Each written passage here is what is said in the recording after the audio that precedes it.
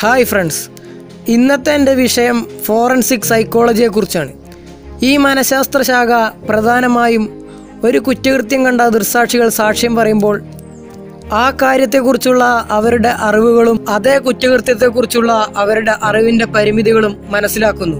എന്നിട്ട് അതിലെ സത്യത്തെയും കള്ളത്തെയും വേർതിരിച്ച് മനസ്സിലാക്കാൻ സാധിക്കുന്നു.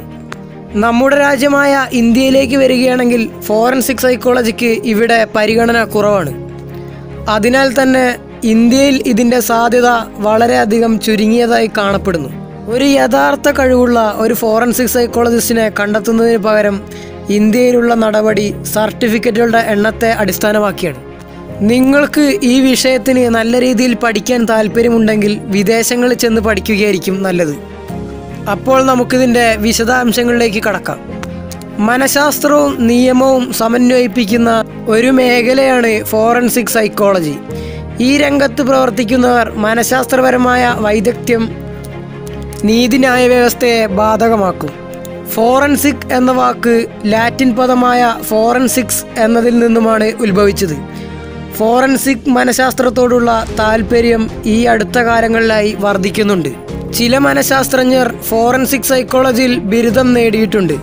എന്നാൽ മിക്കവരും PhD അല്ലെങ്കിൽ PhD കൈവശമുള്ള സൈക്കോളജിസ്റ്റുകളാണ്. ഇതിൻ്റെ പ്രൊഫഷനുകൾക്ക് ക്രിമിനൽ, സിവിൽ, നിയമമേഖലകളിൽ പ്രവർത്തിക്കാം. ഫോറൻസിക് സൈക്കോളജിയെ മനഃശാസ്ത്രത്തിനുള്ളിലെ ഒരു പുതിയ അല്ലെങ്കിൽ പ്രത്യേക മേഖലയായി കണക്കാക്കുന്നുണ്ടെങ്കിലും ഈ മേഖല മനഃശാസ്ത്രത്തിൻ്റെ ചരിത്രത്തിൻ്റെ ആദ്യ നാളുകളിൽ മാത്രമാണ്. തത്വചിന്തകർക്കും ശാസ്ത്രജ്ഞർക്കും ആളുകളെ കുറ്റകൃത്യത്തിനും സാമൂഹ്യ വിരുദ്ധ പ്രവർത്തനത്തിനും പ്രേരിപ്പിക്കുന്നത് എന്താണെന്നറിയാൻ ജിജ്ഞാസ ഉണ്ടായിരുന്നു. അതിനാൽ അവർ അതിനുവേണ്ടി 18 അടവും പയറ്റി നോക്കിക്കൊണ്ടിരുന്നു. ഫോറൻസിക് സൈക്കോളജി താരതമ്യേന ഒരു പ്രത്യേക മേഖലയാണ്. ഫോറൻസിക് മനഃശാസ്ത്രത്തെ 2001 അമേരിക്കൻ സൈക്കോളജിക്കൽ അസോസിയേഷൻ ഒരു പ്രത്യേക മേഖലയായി അംഗീകരിച്ചു. ഇന്ന് ഫോറൻസിക് സൈക്കോളജിസ്റ്റുകൾ കുറ്റകൃത്യ പെരുമാറ്റങ്ങൾ എന്തുകൊണ്ടാണ് സംഭവിക്കുന്നതെന്ന് മാത്രമല്ല, ആ പ്രശ്നങ്ങൾ കുറയ്ക്കുന്നതിനും ഇവർ ഒരു പരിധിവരെ സഹായിക്കുന്നു. മനഃശാസ്ത്രത്തിൻ്റെ പ്രായോഗിക ശാഖയിൽ കൂടുതൽ വിദ്യാർത്ഥികൾ താല്പര്യം കാണിക്കുന്നതിനാൽ ഈ മേഖല ഈ അടുത്ത കാലത്തായി നാടകീയമായി വളർന്നു. ജനപ്രിയ സിനിമകൾ, TV സീരീസുകൾ, ഇതുമായി ബന്ധപ്പെട്ട മറ്റ് പ്രോഗ്രാമുകൾ, പുസ്തകങ്ങൾ എന്നിവയൊക്കെ ഇതിന് സാധാരണക്കാരിൽ ജനപ്രിയമാക്കാൻ കാരണമായി. മിക്ക സിനിമകളിലും ക്രൂരമായ കുറ്റകൃത്യങ്ങൾ പരിഹരിക്കുന്ന അല്ലെങ്കിൽ മനഃശാസ്ത്രത്തെ ഉപയോഗിച്ച് കൊലയാളികളെ കണ്ടെത്തുന്ന മിടുക്കരായ നായകന്മാരെ ചിത്രീകരിക്കുന്നു. ഇനി നമുക്ക് ഫോറൻസിക് സൈക്കോളജിയുടെ ചരിത്രം വിശദമായി പരിശോധിക്കാം. 1879 ഫോറൻസിക് മനഃശാസ്ത്രത്തിൻ്റെ ആദ്യ വിത്തുകൾ നട്ടുപിടിപ്പിച്ചു. പലപ്പോഴും മനഃശാസ്ത്രത്തിൻ്റെ പിതാവ് എന്ന് വിളിക്കപ്പെടുന്ന വിൽഹം വണ്ട് ജർമ്മനിയിൽ തൻ്റെ ആദ്യത്തെ ലാബ് പ്രവർത്തിച്ചു. വില്യം മുതൽ അങ്ങോട്ട് ഫോറൻസിക് സൈക്കോളജിയുടെ വളർച്ചയായിരുന്നു. അതിൽ മറ്റ് നിരവധി ഗവേഷകർക്കും വ്യക്തമായ പങ്കുണ്ട്. ഉദാഹരണത്തിന് ജെയിംസ് മക്കീൻ കാറ്റൽ ദൃക്സാക്ഷ്യത്തിൻ്റെ ആദ്യകാല ഗവേഷണങ്ങൾ നടത്തി. അദ്ദേഹം കൊളംബിയ യൂണിവേഴ്സിറ്റിയിലെ വിദ്യാർത്ഥികളോട് ഓരോ ചോദ്യങ്ങൾ ഉന്നയിക്കും. അതിന് ഒരു പ്രതികരണം നൽകാനും അവരുടെ ഉത്തരത്തിലുള്ള ആത്മവിശ്വാസത്തിൻ്റെ അളവ് വിലയിരുത്താനും നിർദ്ദേശിച്ചു. ദൃക്സാക്ഷി സാക്ഷ്യപത്രത്തിൽ സ്വന്തമായി പരീക്ഷണങ്ങൾ നടത്താൻ മറ്റ് ശാസ്ത്രജ്ഞരെ പ്രോത്സാഹിപ്പിച്ച അദ്ദേഹം കൃത്യതയില്ലാത്ത ഒരു അത്ഭുതകരമായ അളവ് കണ്ടെത്തി. ദൃക്സാക്ഷികൾക്ക് പോലും സ്വയം ഉറപ്പില്ലാത്തതിനാൽ ഇത് കോടതിയിൽ അവരുടെ ഉപയോഗത്തിൻ്റെ സാധുതയെക്കുറിച്ചുള്ള പ്രശ്നങ്ങൾ ഉണർന്നു.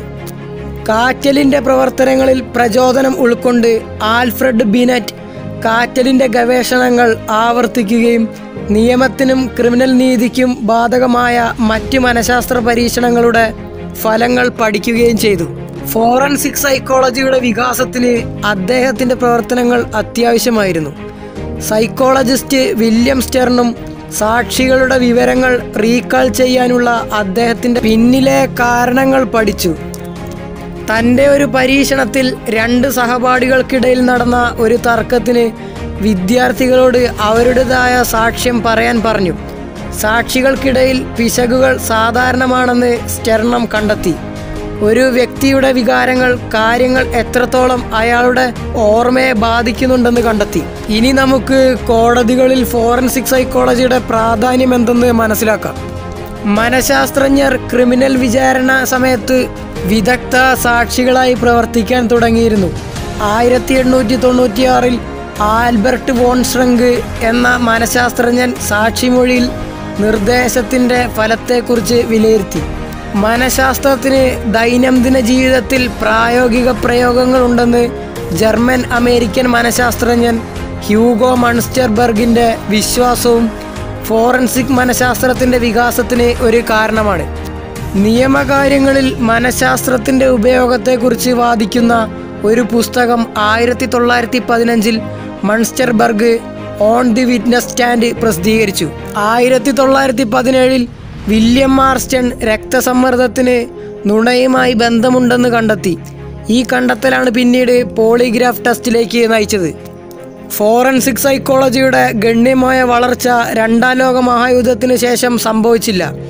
യുദ്ധത്തിന് മുൻപ് മനഃശാസ്ത്രജ്ഞർ വിദഗ്ധ സാക്ഷികളായി സേവനമനുഷ്ഠിച്ചിരുന്നു. എങ്കിലും 1940 പീപ്പിൾസ് വി ഹാത്തോൺ കേസിൽ വിദഗ്ധ സാക്ഷികളുടെ മാനദണ്ഡം ഒരു വിഷയത്തെക്കുറിച്ച് സാക്ഷിക്ക് എത്രമാത്രം അറിയാമെന്നതിനെ ആശ്രയിച്ചിരിക്കുന്നുവെന്ന് കോടതി വിധിച്ചു. വ്യക്തിക്ക് മെഡിക്കൽ ബിരുദം ഉണ്ടോ എന്നല്ല. എന്നിരുന്നാലും ഫോറൻസിക് സൈക്കോളജി കഴിഞ്ഞ 3 പതിറ്റാണ്ടിലായി വളരുകയും വികസിക്കുകയും ചെയ്യുന്നുണ്ട്.